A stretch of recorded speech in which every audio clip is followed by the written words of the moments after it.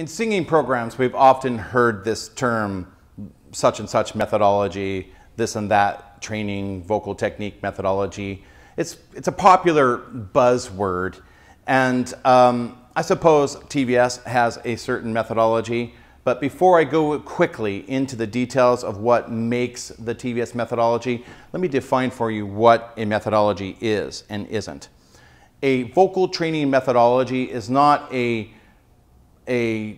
folder full of media files dumped into it. A vocal training methodology is not a interesting, entertaining, helpful book with a lot of good ideas and training techniques in it. That's not a methodology. It might be helpful, might be great, but that's not a training methodology. In order for a training program to have a methodology, you have to have, I believe, two primary things. Number one, the ideas and the techniques inside the program have to be innovative, new, original, things that really haven't been expanded on and ever tried before, original ideas. The other thing that you need to transcend from a book of good ideas to a training methodology is process, systems, a way to teach and show students of training how to practice, how to train, how to put the ideas all together in a practical way so that you can practice it. When you have original ideas and a process for practicing, you have a methodology. Now, the TVS methodology is expanded on in more detail in the book in a bigger video, but right now, just to keep it simple, I'm going to cut right to the chase and tell you what we do that people are excited about and are using to get great results every day around the world. Number one, TVS methodology holds a high value. It's an attitude. It's a value statement about the ability to bridge the vocal registers from the chest voice through the vocal break into the head voice without pushing, choking, breaking, and having instability issues with your voice. We call this bridging and connecting. The ability to bridge through the vocal break, and once you're in your head voice, making your head voice sound huge and belty and boomy and convincing to the audience, and not something that's windy and sounds unpowerful. Two, the other thing that characterizes TVS methodology is specialized onsets. Now, what's an onset? Onset just means the beginning, the start, okay? This is an onset. That is a vocal onset. And in TVS, we make a big deal about onsets, the way you begin the training note or the singing note. In fact, we have 8 specialized onsets, techniques that students train and teachers teach that help students isolate muscle and coordination to get stronger and more coordinated for singing. Right? So the onsets are used so that you can get stronger and work on individual muscles and issues inside the mechanism, the voice, the larynx, to get stronger. The specialized onsets are also used by students and teachers to troubleshoot problems.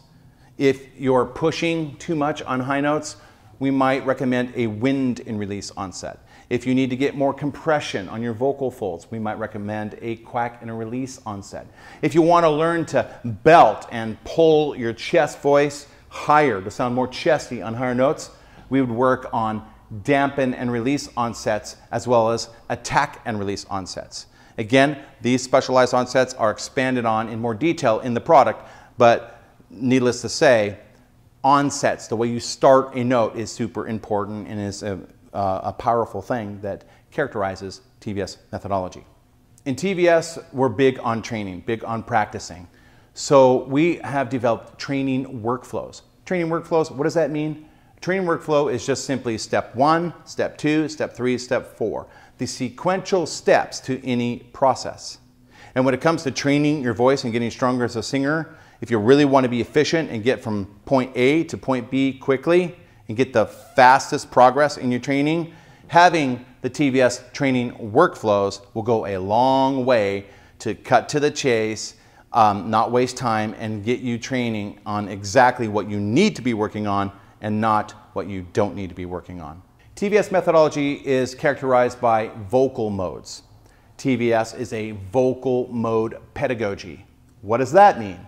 Vocal modes are basically ways of categorizing certain configurations, physical and acoustic, in the voice. It helps me as a teacher, you as a student, to understand what's going on in the singing voice by putting them into groups and logical categories.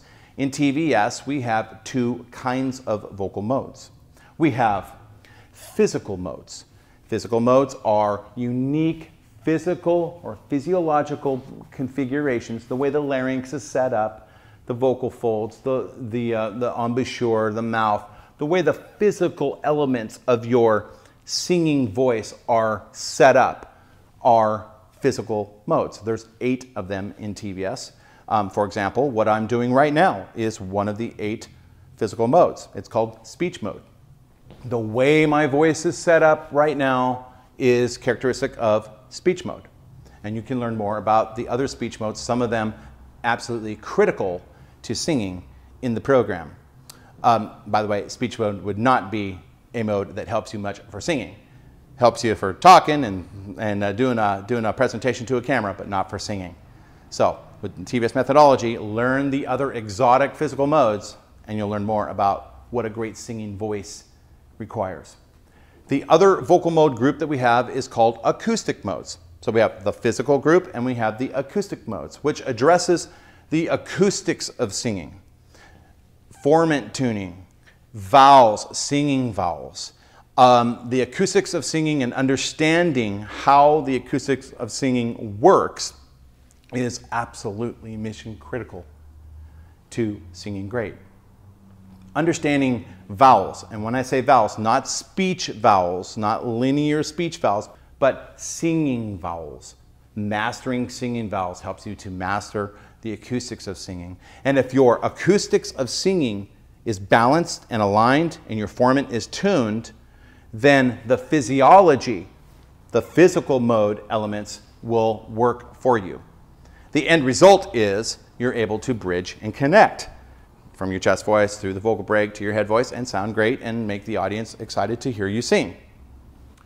And last but not least, similar to bridging and connecting, the Vocalist Studio and the 4 Pillars of Singing is very big on training content. Content that helps you as the student of vocal training practice and know what to do. In the industry of vocal training products and programs, I find it interesting to discover that many of my colleagues who are offering similar services, and by the way, I'll preface this by saying are great and talented and have inspired me in some ways, but there's something that's very interesting that is missing. There's no training content, scales, workouts, so that when you, the student, when you're ready to put a microphone in your hand and you want to work out and train to get a stronger voice for your singing, it's not there. So the TVS methodology is not only a great book with ideas and techniques and onsets and training workflows and acoustic modes and physical modes and these things, but at the end of the program, we have over 100 pages of training routines that show you how to bring it all together so that you can actually practice the content. In that way, the 4 Pillars of Singing is like the P90X of vocal training products for singers. So that is a quick overview of what is the TVS methodology.